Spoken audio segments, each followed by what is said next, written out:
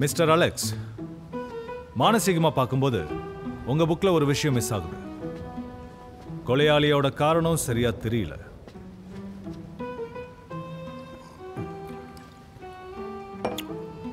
முதல் விஷயம், இது ஒரு கிரைம் த்ரில்லர், சைக்கோஜிக் த்ரில்லர் இல்லை.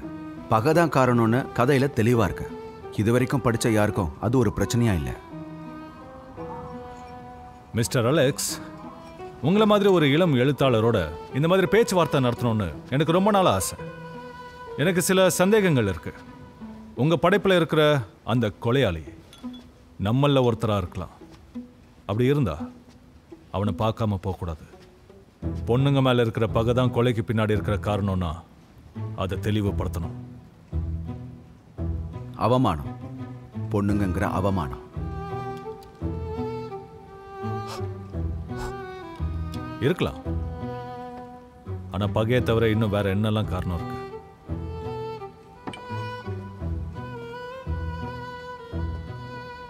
வேற என்ன காரணங்கள்?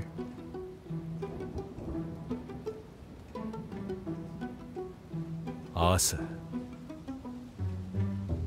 ஆர்வம், பொண்ணுங்களோட உடம்பு மேல மனநிலை பாதிக்கப்பட்ட ஒரு ஆளு. இந்த கொலையை பத்தி நான் பேப்பர்ல தான் படிச்சேன். அப்புறம் உங்களோட புத்தகத்துல. என்னை பொறுத்த வரைக்கும் கொலைக்கு பின்னாடி இருக்கிற காரணம் பகை இல்லை, ஆர்வம்.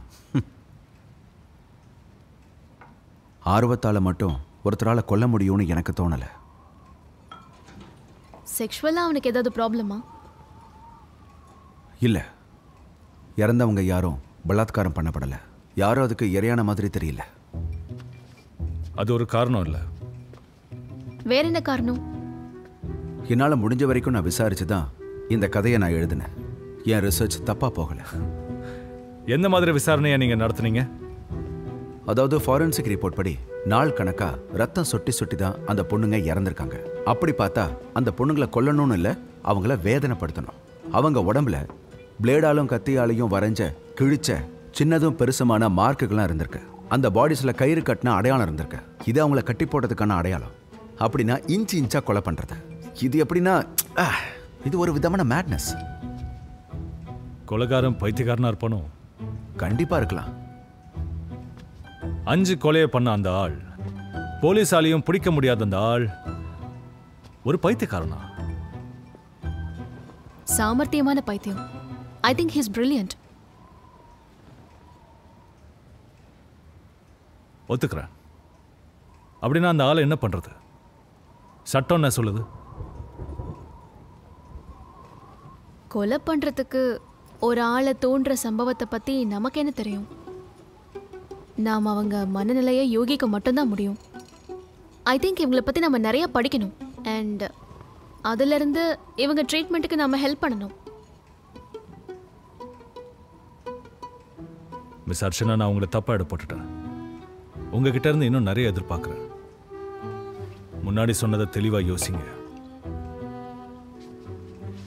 ஆனால் அலெக்ஸோட கதையில் அந்த கொலைகாரனை கொன்னுடுறாங்க. அது சரியா? கேன்சர் வந்தா அந்த பேஷண்ட்டை கொன்னுடுவீங்களா? கேன்சர் வந்த இடத்த அறுத்து எடுத்துருவாங்க. சொசைட்டியில் இந்த மாதிரி ஆளுங்களே இருக்கக்கூடாதுங்கிறது தான் என் ஆசை. எப்படி இல்லாமல் பண்ணுவீங்க?